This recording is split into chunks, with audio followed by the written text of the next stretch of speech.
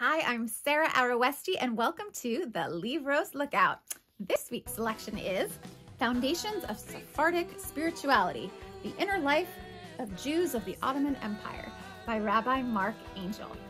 Now, I would recommend anything that Rabbi Marc Angel writes. I'm a huge fan, but I like this book in particular because it's a really wonderful introduction to Sephardic Ottoman life. It's broken up in chapters, and you really get a sense of what it was like to live inside a Sephardic household and community back in the day. And I also like it because there's an entire chapter on Ladino folklore.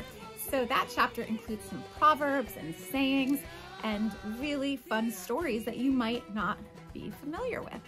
So for all of those reasons, I think this is a wonderful book if you are trying to learn a little bit more about Sephardic Ottoman life, and it has some really wonderful Ladino thrown in. I highly recommend.